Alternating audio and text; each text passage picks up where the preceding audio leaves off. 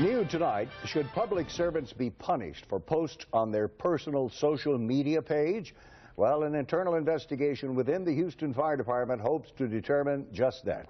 Eyewitness News reporter Sonia Azad joins us live to explain this. Sonia? Well, Dave, since we started asking questions this afternoon, this HFD employee changed his Facebook page setting to private and removed where he works. Now, this investigation is just getting started, so we're choosing not to name him. This is the image at question. The veteran of the Houston Fire Department posted it on his Facebook timeline and at one point even as his profile picture. When we brought it to the attention of the Houston Fire Department, Chief Terry Garrison responded with a statement. As soon as I was aware of the situation, I adopted a complaint on the matter, launching an internal investigation. Your rights of freedom of speech and freedom of expression stop when you work for somebody, to the extent that there's policies in place.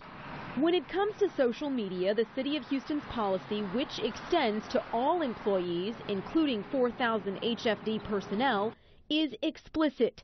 Use common sense. Remember, what you write is public. Refrain from posting information that you would not want your supervisor to read or that you would be embarrassed to see in the newspaper or on television. When you have a job like as a fireman, you can express yourself, but you have to do it within reason. KTRK Legal Analyst Joel Androphy says employers put together these social media policies largely to protect their reputations. And this post isn't sitting well with members of the Muslim community in Houston. Our public servants don't just protect one part of society, they protect all of us.